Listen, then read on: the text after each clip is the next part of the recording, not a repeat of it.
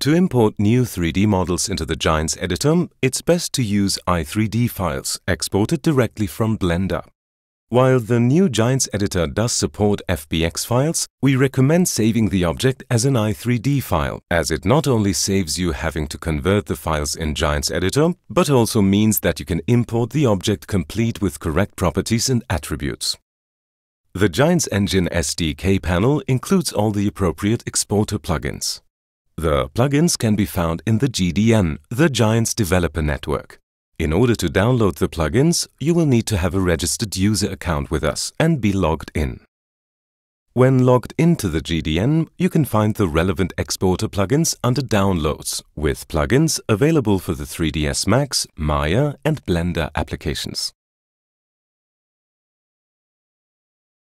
Once the relevant files have been downloaded, we can begin the installation. The setup program has two different options for installing the exporter plugin. The first and easiest is the new and fully automatic plugin installation. For this, the setup program should detect the version of Blender that we have installed, as we can see in the window here. All we have to do now is click the Install button, and the necessary files will be copied over automatically by the installer. The other method for installing plugins is through manual installation, which those of you who've used earlier versions of the exporter will already be familiar with. As we have already performed the automatic installation, we can now close the setup program and start Blender.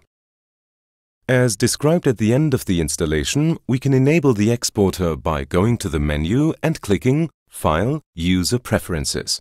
In the window that then opens, select the tab labeled Add-ons. From here we need to enable Community Options and Game Engine before we can activate the i3D tools. Finally, we click Save User Settings to save the changes we've made. In the next chapter, we'll learn how to export a small test scene from Blender as an i3D file.